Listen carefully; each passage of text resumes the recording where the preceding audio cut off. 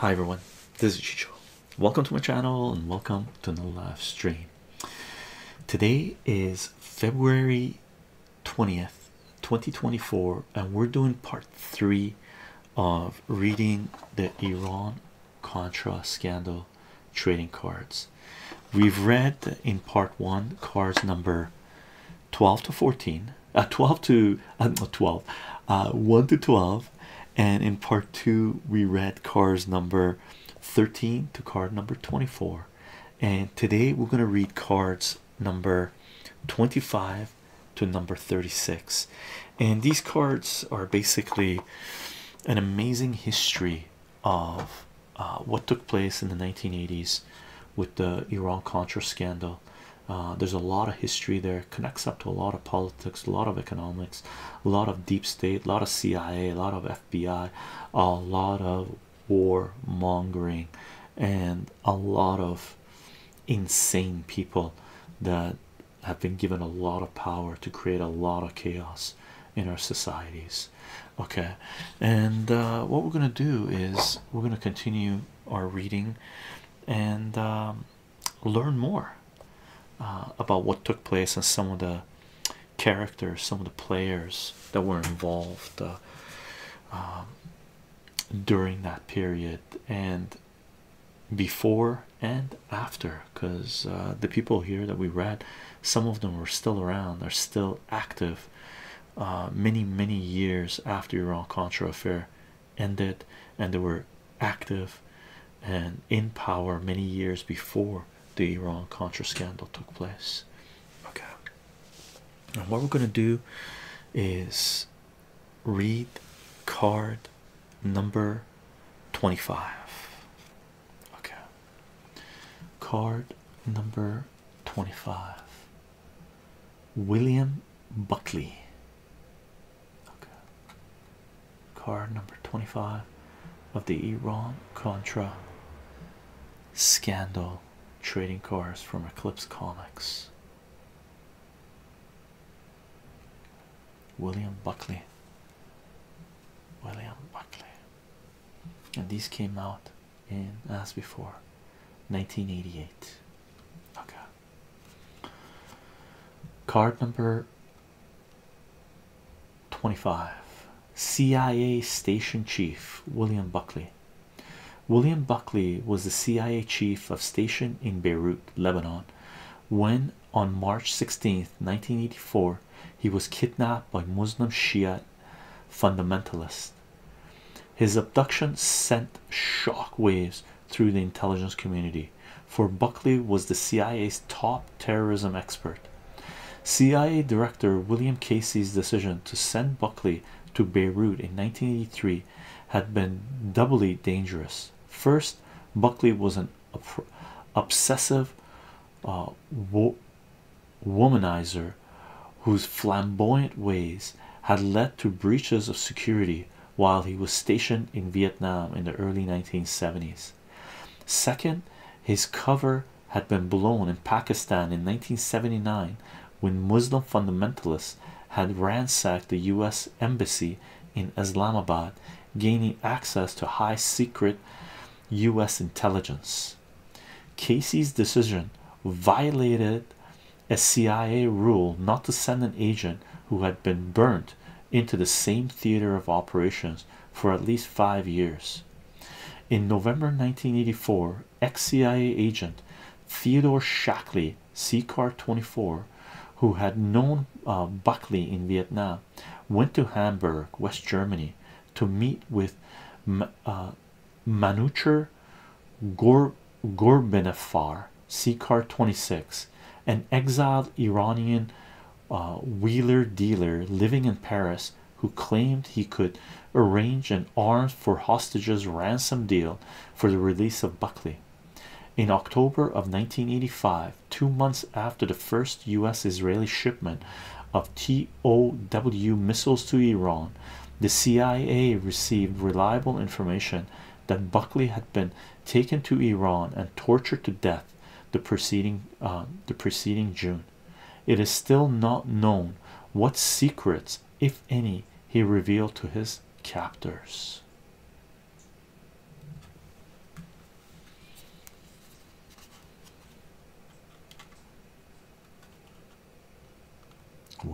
Buckley.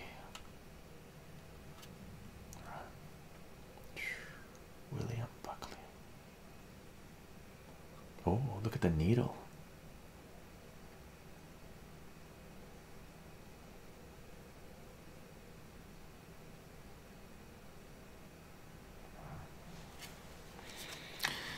That's card number 25.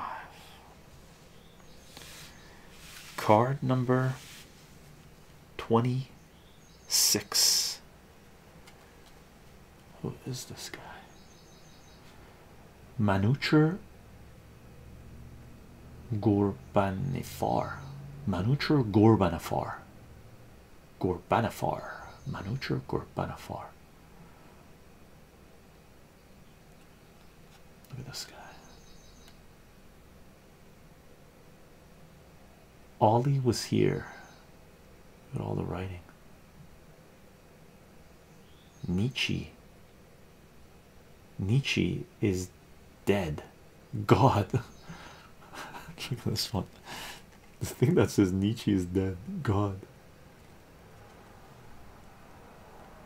Oh, there's Farsi writing as well. What does that say? I can't read Farsi, so I don't know what that says. For don't know. I'm a contra, haha.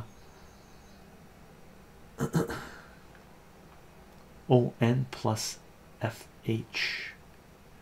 God is dead, Nietzsche, haha. That's what it is. Check that out.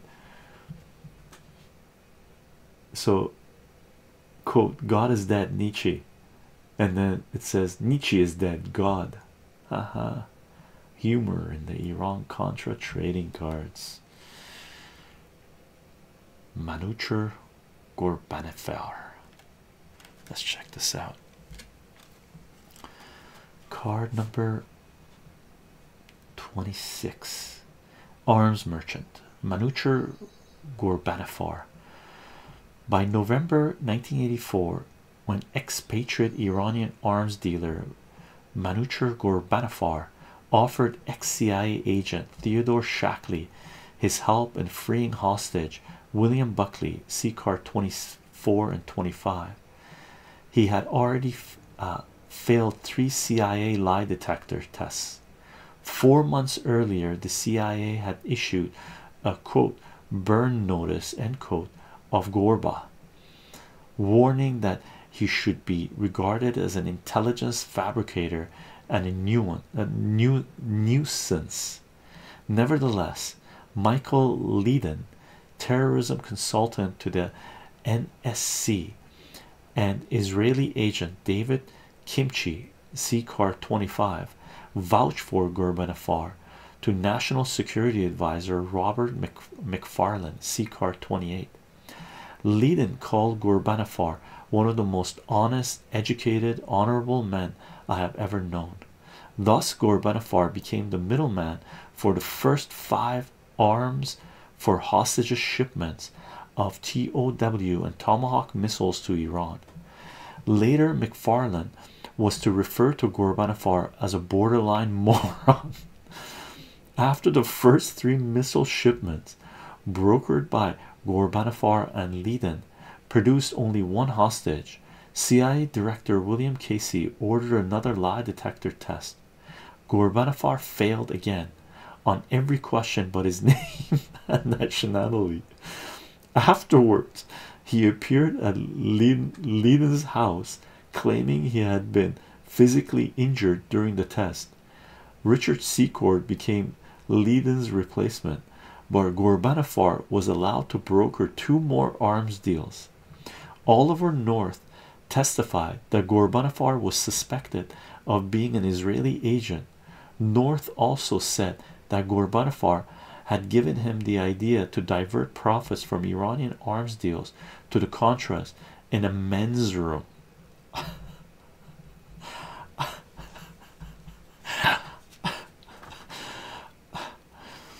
Ladies and gentlemen, the people who run our countries and spend hundreds of billions of dollars of our taxpayer money making deals in men's washrooms.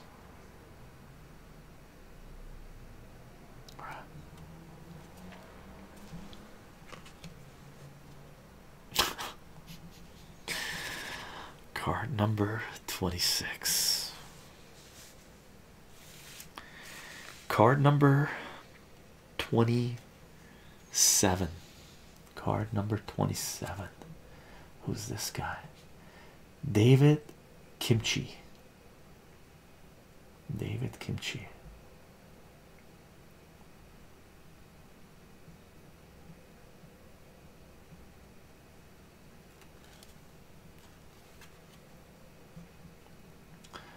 Card number 27. Senior Israeli intelligence official David Kimche. David Kimche, a 30-year Mossad Israeli intelligence veteran, directed Israeli Foreign Ministry until 1986. In February 1982, Kimche and National Security Advisor Robert McFarlane, C card 28, arrived at a secret plan for Israeli participation in U.S. covert actions in Central America. First, Israeli military advisors trained Guatemalan and Honduran armed forces. Then, after Israel captured tons of East Bloc weapons from the PLO during its June 1982 invasion of Lebanon, Israel offered to send these weapons to the Contras in return for favorable prices on US fighter planes. The Reagan administration agreed to this proposal, and the Pentagon assigned Richard Secord, C card number 19, to oversee the weapons shipments. Shortly after being visited by the NSC's Michael Leiden in May 1985, Kimche began to promote Manucher Gorbenfar's credentials to American officials. See card number 26. By August, he had convinced McFarlane and Oliver North, see card number 13, that Gorbenfar's contacts could produce CIA agent William Buckley and other hostages, see card number 25, in return for generous shipments of weapons to Iran. The Iran Initiative Arms for Hostages plan failed, but Israel continued to supply weapons to the Contras through 1986. One arms network was run by former Mossad agent named Mike Herrera, a close associate of Panama's drug dealing General Manuel Noriega. While supplying East Bloc arms to the Contras, Herrera was also shipping Medellin cartel cocaine out of Panama. See card number 11.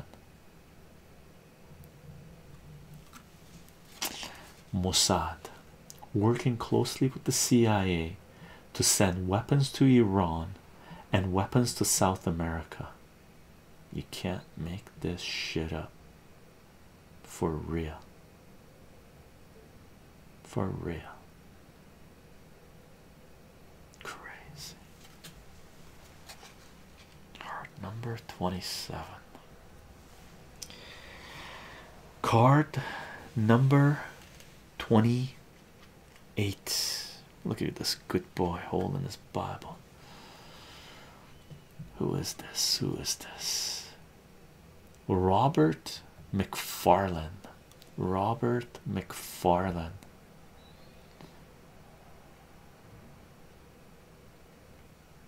Is that a dunce cap?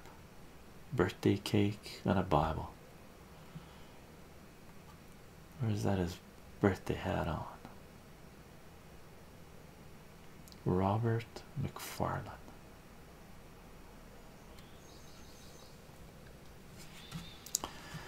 Card number 28. National Security Advisor Robert Bud McFarlane. Marine Lieutenant Colonel Robert Bud McFarlane was one of the original planners of the Contra War against Nicaragua. In 1981, as an assistant to Secretary of State Alexander Haig, McFarlane authored, quote, "Taking the War to Nicaragua," end quote, and led the restricted interagency group RIG, which formulated and carried out the administration's Central American policies. During his tenure as National Security Advisor from October 1983 through December 1985, McFarlane oversaw Lieutenant Colonel Oliver North's activities. See card number 13. He repeatedly lied to Congress about North's actions and his own because he believed their actions were illegal under the Boland Amendment. McFarlane successfully solicited Contra aid from foreign governments and also took part in the unsuccessful attempts to free hostage CIA agent William Buckley. See card number 25, 26, and 27. When McFarlane led a delegation to Iran in May 1986, carrying a cake and spare parts for Hawk anti-aircraft missiles, it was at the request of John Poindexter, his successor as National Security Advisor. See card number 35. McFarlane was the natural choice, having been instrumental in persuading the president to authorize the original Israeli US shipment of TOW missiles to Iran in August 1985. When 3 days of meetings failed to produce even one hostage, the delegation came home empty-handed, and a broken Bud McFarlane returned to private life. On February 9, 1987, Robert McFarlane tried to kill himself with an overdose of Valium, saying he had failed his country.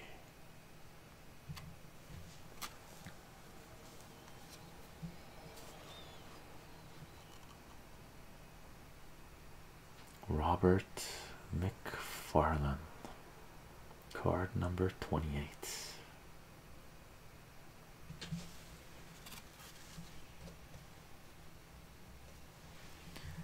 Card number 29. Another hostage. Eugene Hasenfus. Eugene Hasenfus. Eugene Hasenfus.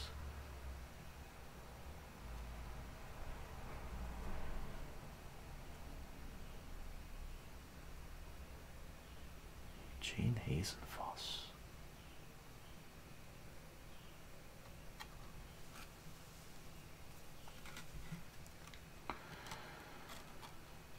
Card number 29. CIA cargo kicker Eugene Hasenfus. On October 5th, 1986, a C-123 transport plane carrying arms to the Contras was shot down by Sandinista troops. The Reagan administration denied any government role in the flight, but subsequent evidence proved otherwise. Eugene Hasenfus, the cargo kicker and lone survivor, was found to be a long-time CIA employee, as were the 2 American pilots who died in the crash.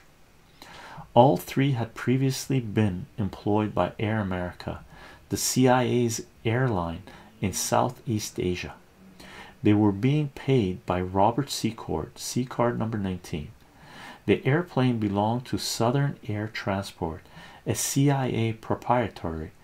The plane's wreckage yielded detailed flight logs, Robert Owen's business card, see card number 14, and a yellow Air America operator's manual.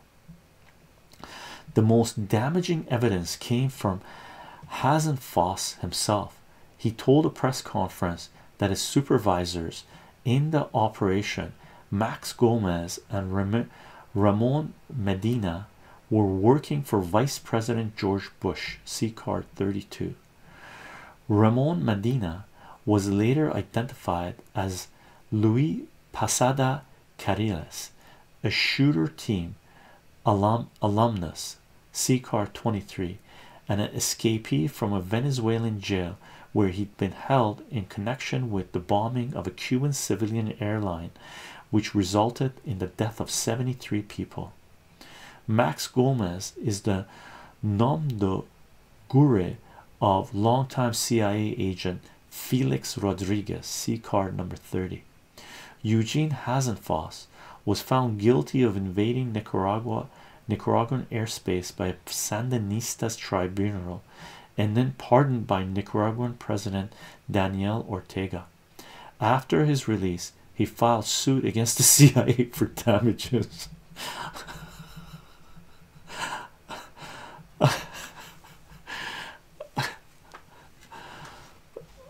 Oh, the balls on this guy.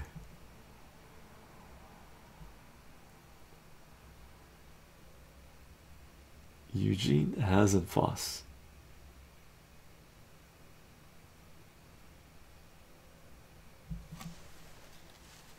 Card number 29. Card number 30. Felix Rodriguez.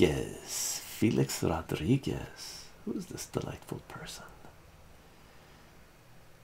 Execute. Guevara executes. Phoenix.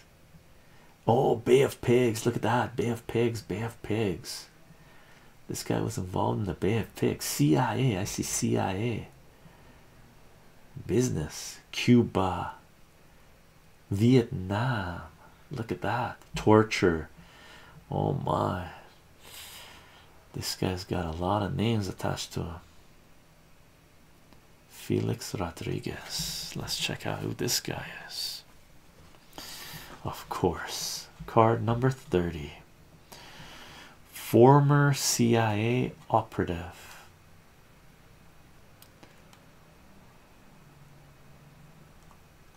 Let's get this focused. Former CIA operative Felix Rodriguez. Felix Rodriguez, former CIA agent and alumnus of the CIA's shooter team, C card 23, is best known for his role in the killing of Che Guevara in 1967. From 1969 to 72, he flew hundreds of missions for the CIA in Vietnam as a helicopter gunship pilot and counterinsurgency expert. He was shot down at least 5 times. His superior officer was Donald Gregg, C card number 31, who reported to Theodore Shackley, C card 24. In 1981, Rodriguez went to Honduras to help Argentina counter-terrorism specialists train Contra soldiers there. In 1983, he presented plans to Donald Gregg outlining the use of mobile strike units to attack rebel bases in El Salvador. Gregg forwarded the plans to Robert McFarlane, C card number 28. Oliver North, C card number 13, sent Rodriguez to Ilopango military air base in El Salvador, where in 1984 he was directing Contra resupply operations for Richard Secor's enterprise, C card number 19 and 20. Flying helicopter missions for the El Salvadoran military and arranging safe passage for Medellin cartel cocaine en route from Panama to the US, C card 11. Rodriguez was the control agent in charge of the ill-fated Hasenfus flight into Nicaragua, C card number 29. Between 1983 and 1986, Rodriguez had 17 meetings with Gregg, 3 of which included Vice President George Bush, C card number 32. When Hasenfus was shot down, the first call Rodriguez made was to push Bush's office. A former girlfriend has reported that Rodriguez carries a concealed weapon and likes to shoot out streetlights for fun. Known as the Ayatollah of the Contras, he is said to still wear the wristwatch he took from the dead body of Che Guevara. Wow. Felix Rodriguez.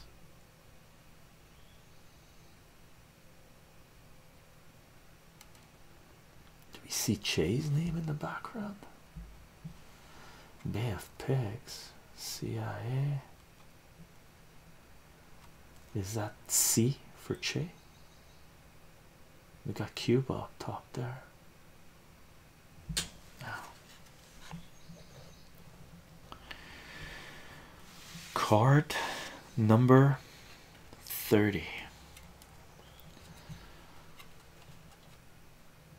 Look at this guy. Donald Gregg. Donald Gregg.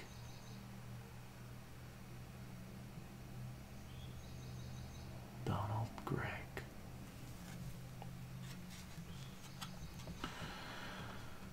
Vice Presidential Security Advisor Donald Gregg. In the wake of the Hasenfus debacle, see card number 29, Donald Gregg, National Security Advisor to Vice President George Bush, see card number 32, tried to distance himself from the activities of his old friend Felix Rodriguez, see card number 30. Gregg stated publicly that he didn't know of Rodriguez's involvement in the Contra supply network until August 8, 1986, although he did admit that he and Felix were still fast friends. Gregg took credit for bringing Rodriguez and Oliver North, see card number 13, together, but insisted that they had not confided their activities to him, adhering instead to the need to know principle. Rodriguez, on the other hand, broadcast his ties to Bush and Gregg to anyone who would listen. According to Richard Secord, card number 19, the relationship between Gregg and Rodriguez became so notorious and led to such widespread public speculation about Vice President Bush's involvement with the Contra supply operations that John Singlelob, see card number 7, wrote to North in September 1986, saying that Rodriguez's daily contact with Bush's office could damage President Reagan and the Republican Party, see card number 36. Clearly, Gregg's disclaimers in regard to Rodriguez were intended to limit the injury to George Bush's reputation. When Oliver North was assigned to the National Security Council in 1981, Gregg was the head of the NSC's Intelligence Directorate, which was responsible for all the covert action projects undertaken by the NSC.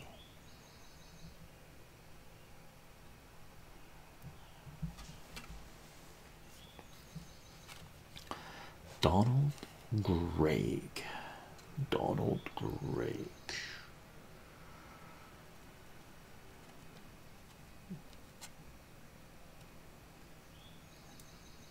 The guy's so nasty the camera doesn't even want to focus on him again. Crazy. Nasty people, nasty people.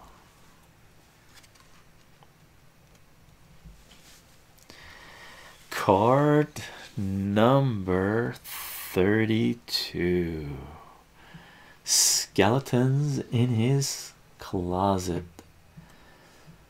Known as the Wimp. George Bush went to war to prove that he wasn't a wimp. Right.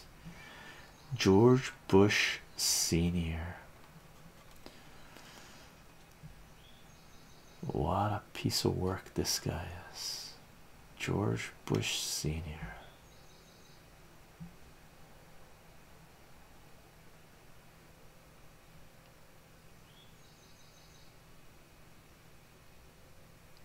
George Bush Sr.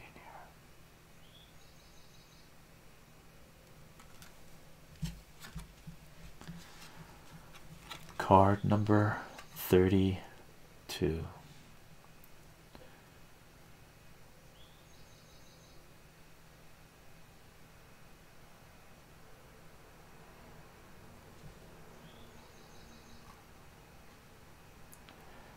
Vice President George Bush.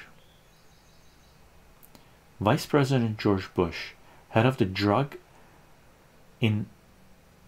Interdiction Task Force and the Counterterrorism Task Force, chairman of the Crisis Pre-Planning Group of the Special Situation Group, with oversight authority for public and covert actions related to terrorism policy, former CIA director from 1976 to 1977, and patron of Felix Rodriguez, C card number 30, claimed that on foreign policy decisions he was left out of the loop.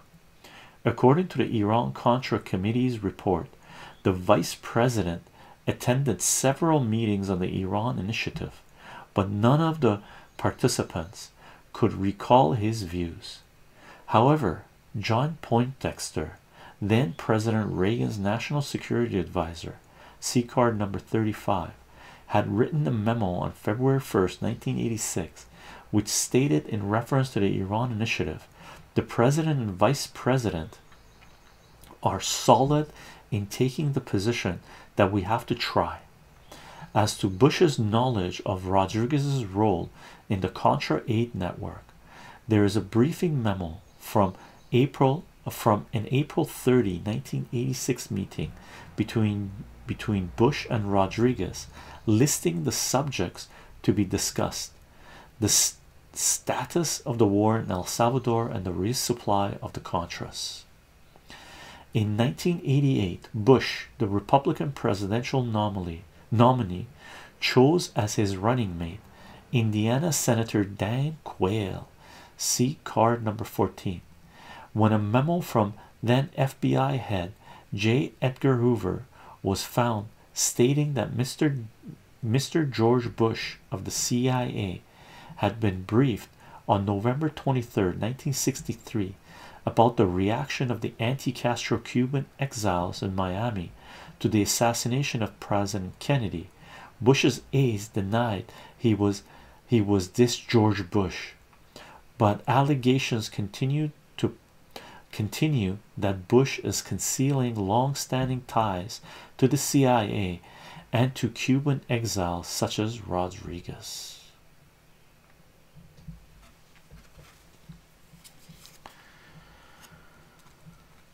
Card number 32. This delightful monster, George Bush Sr.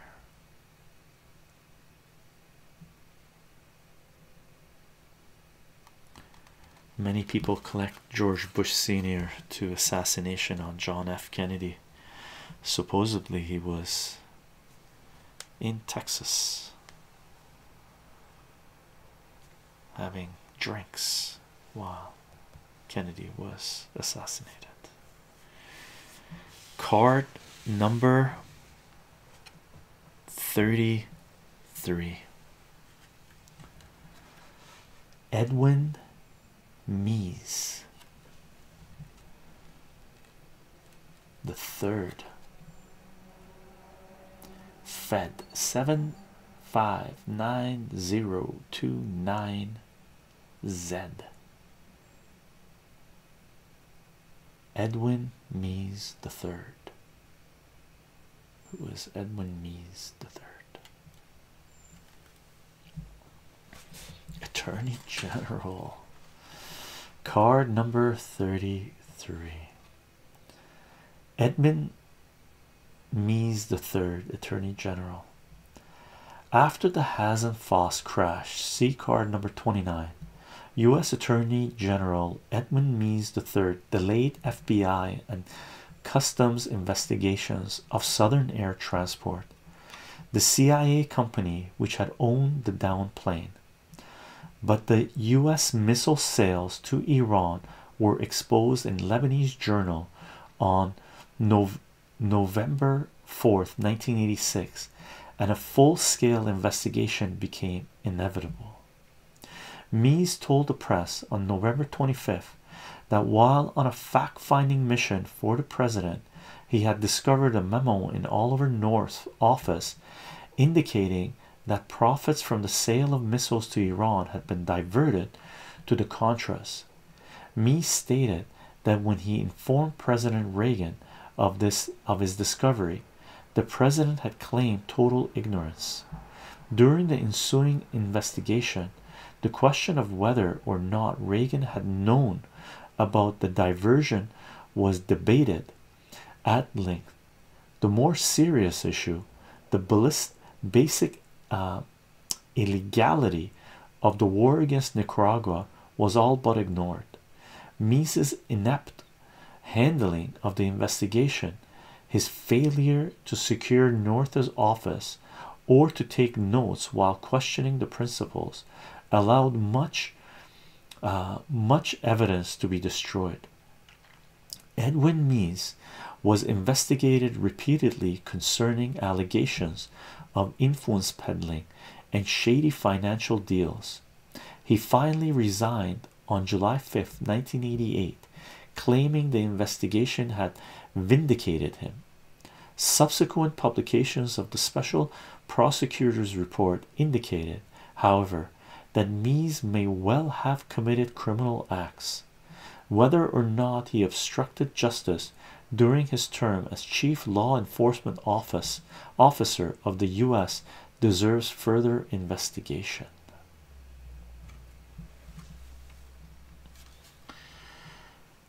Edwin Mies. Edwin Mies the third.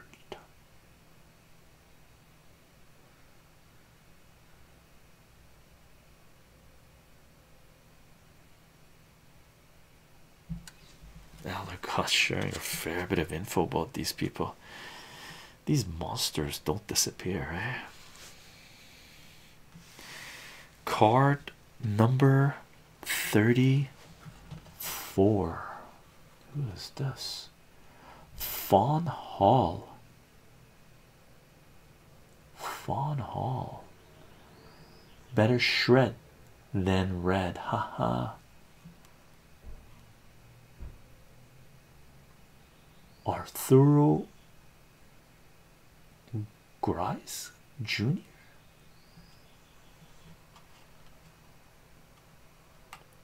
Fawn Hall. Lots of glare on the card. Fawn Hall. Better shred than red.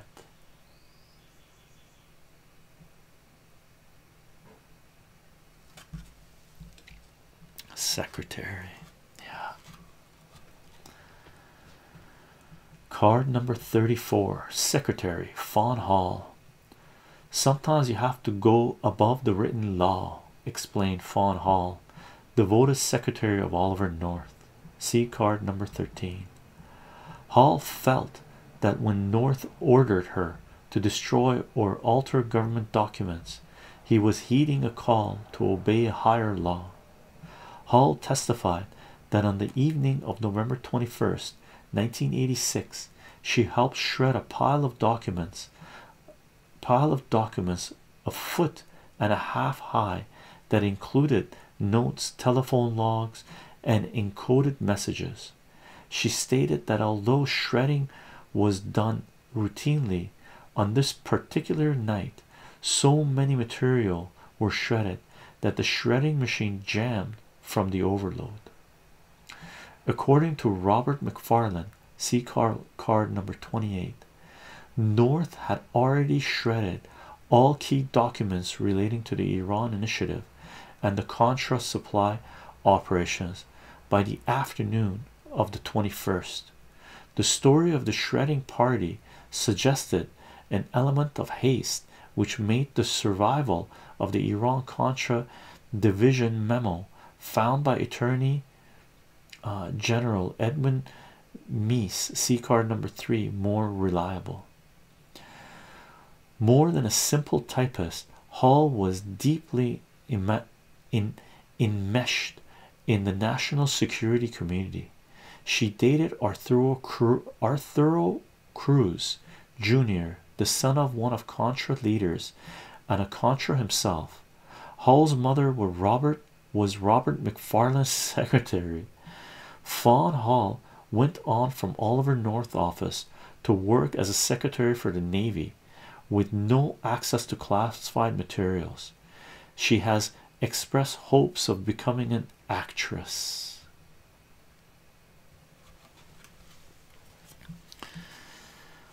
Fawn Hall.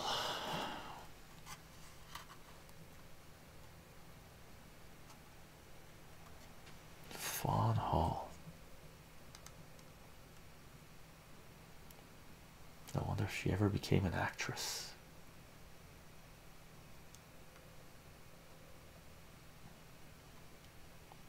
There we go, Fawn. Your headshot.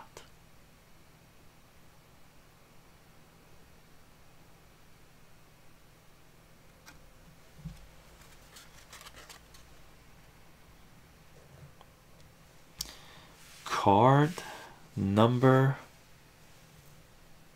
35.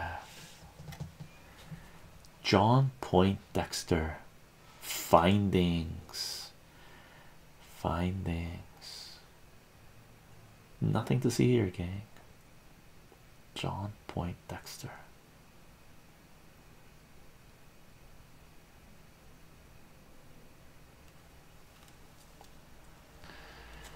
Card number 35. National Security Advisor John Poindexter. Vice Admiral John M. Poindexter served as President Reagan's National Security Advisor from December 1985 through November 25, 1986. He was known throughout his Navy career as an officer with a photographic memory who kept his superiors well informed. Poindexter testified that he had made a very deliberate decision not to ask the president about the diversion of missile profits to the Contras in order to provide some future deniability for the president if it ever leaked out.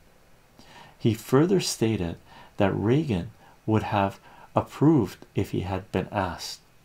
The following day, after Reagan announced that he would not have approved, Poindexter explained that that is the whole idea of deniability.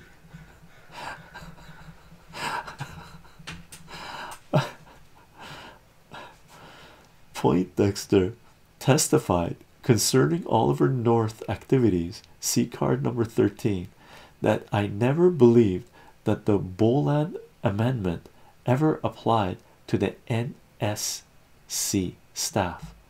This odd interpretation of the Boland Amendment, by which Congress had meant to cut off all military aid to the Contras, was supported by Edwin Meese, the president's legal advisor, see card number 33.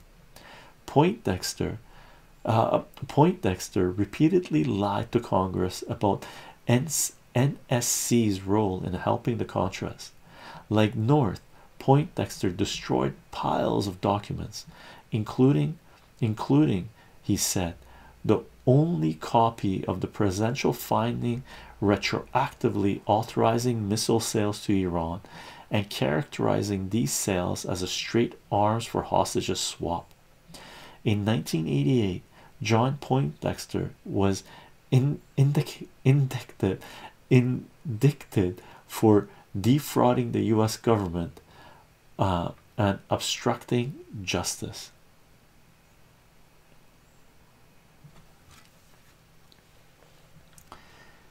John Poindexter.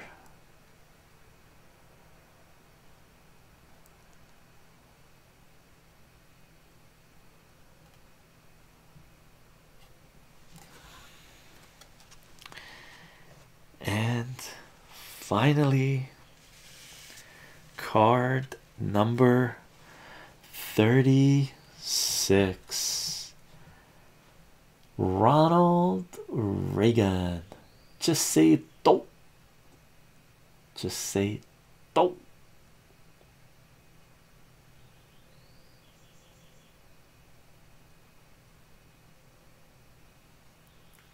Ronald Reagan, the puppet.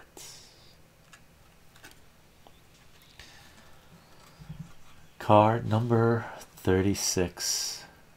United States President Ronald Dutch Reagan.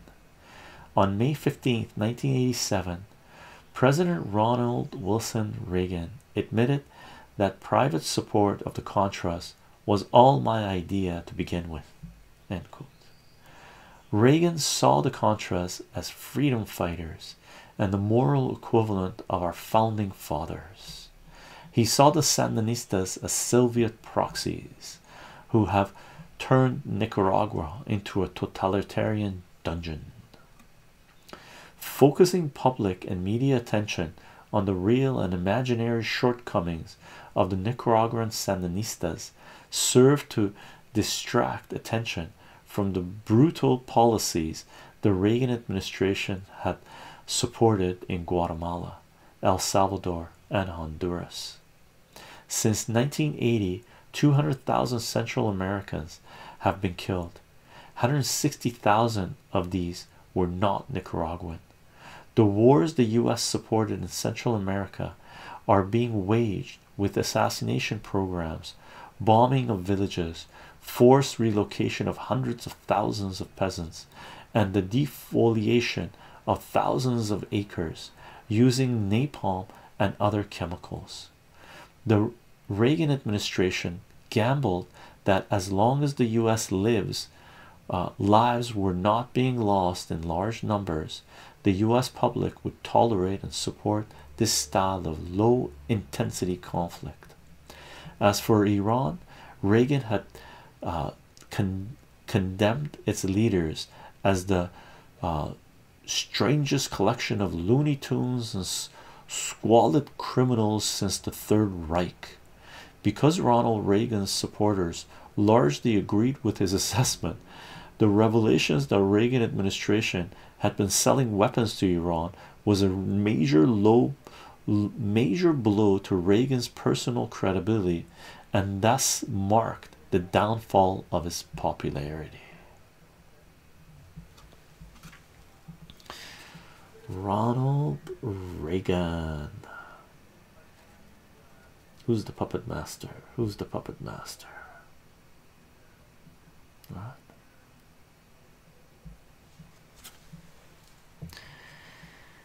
Gang. The Iran-Contra trading cards. 36 cards. Amazing history. Incredibly important period. Linking up people that are involved in Vietnam from the 1960s, going all the way to the Reagan administration, the Bush administration, and a lot of these players, these actors, were still involved in black ops in the US administration all the way to the 2000s. Incredible, incredible.